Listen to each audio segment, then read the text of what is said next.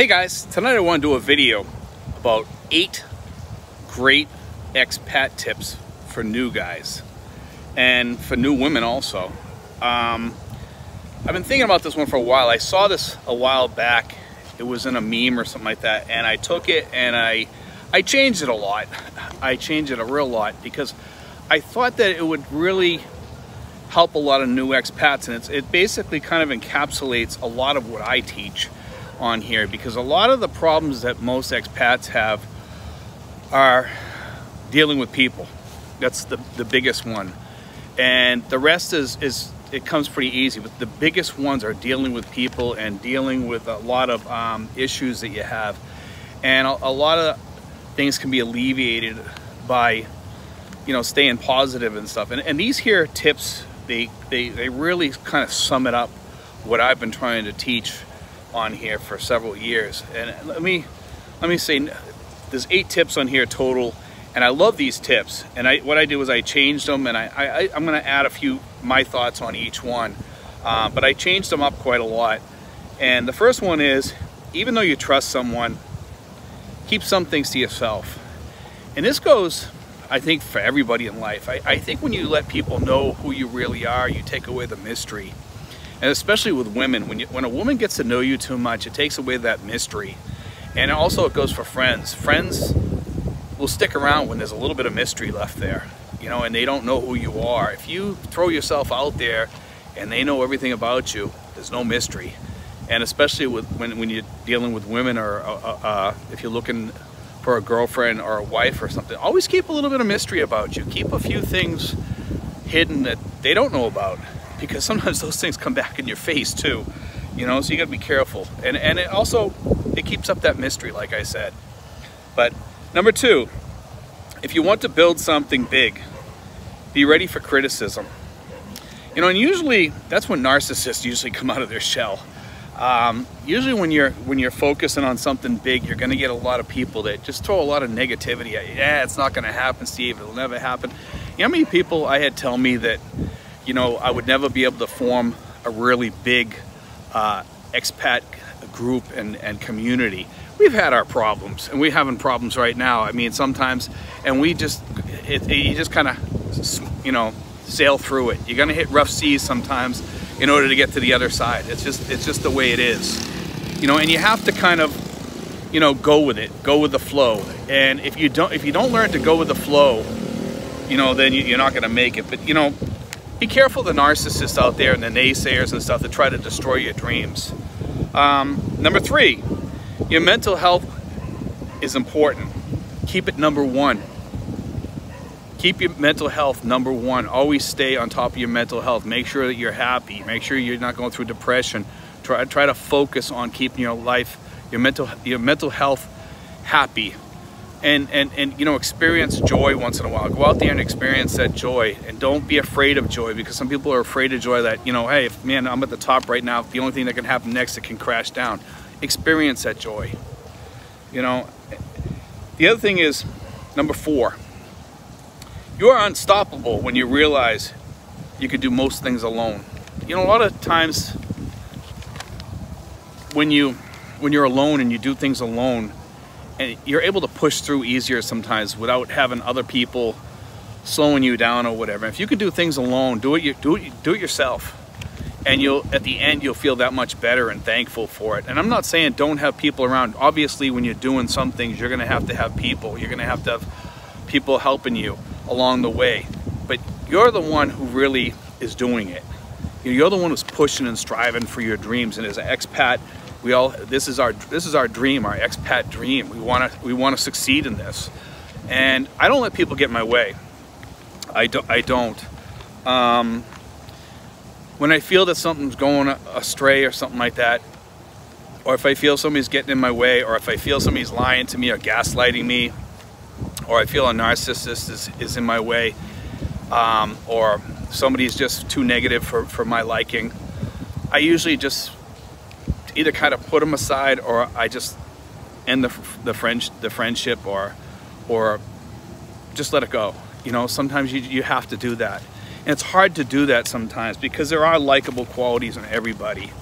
And, you know, I've had a hard time letting some people go because of who they hung around with. They hung around with negative people that I found, you know, I didn't want to have any of that negativity coming back to me, dripping off those people.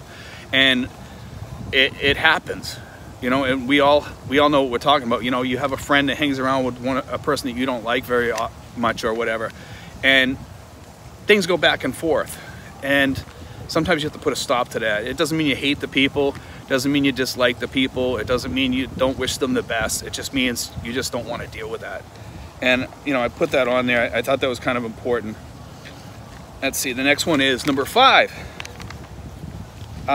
Be all right when people don't like you. Most don't like themselves. I find that true. You know, a lot of people that don't like you, they don't even like themselves. They just negative people all around. They kind of bring their own karma onto themselves by being negative or doing nasty things to people or whatever. Most of the people that I had to let go in my life were people that were narcissistic qualities, or people that just didn't have the same focus and they weren't focused on the same things as me. So I just had to kind of let that go. I said, you know, I can't be around these people. And you can't hang around with too many people. I'd rather have no friends than have a bunch of friends that I can't trust. So just you know, keep that part of you know, keep that in your mind all the time, that, you know, don't let people get in your way. Just be careful, you know. Number 6, not everything will go to plan. Be ready to adapt always.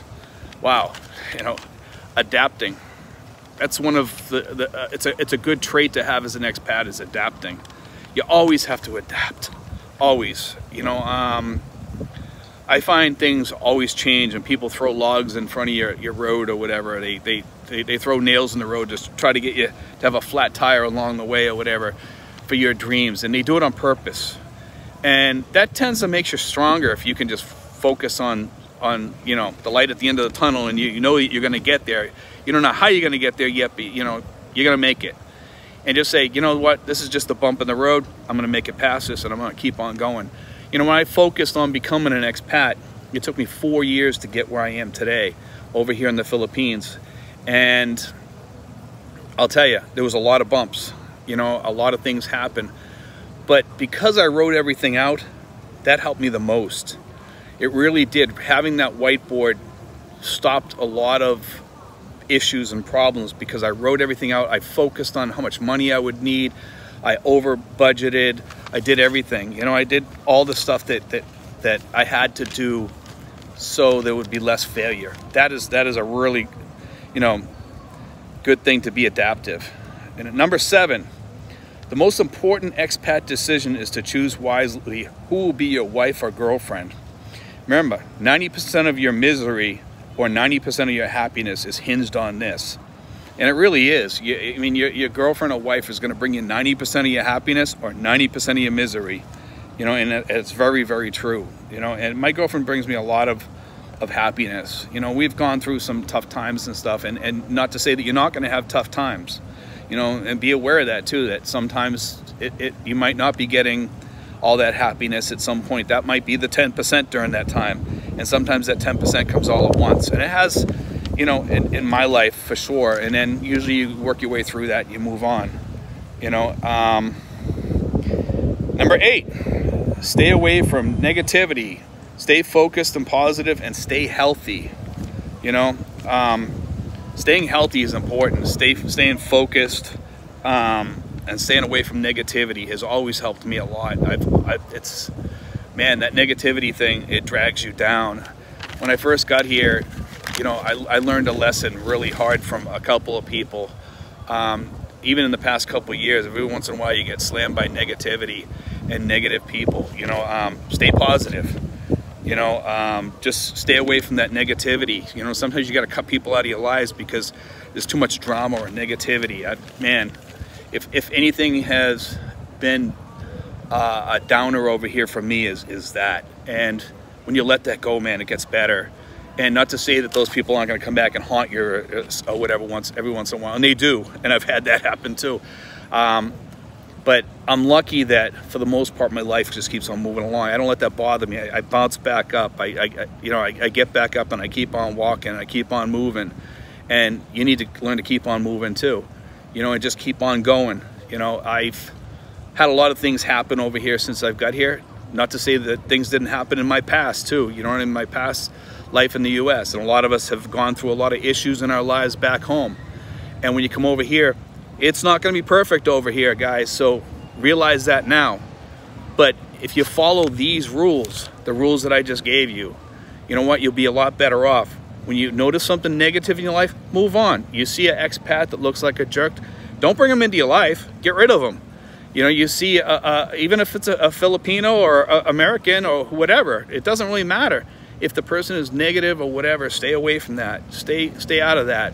I tell people, stay focused. Stay focused on the rules, and you'll do better in life. You'll live a really rich life over here, and you'll be happier. And stay on top of your budgets and your money and all that. Be alert, focused, and be thoughtful about what's going on around you. God bless, guys. Take care.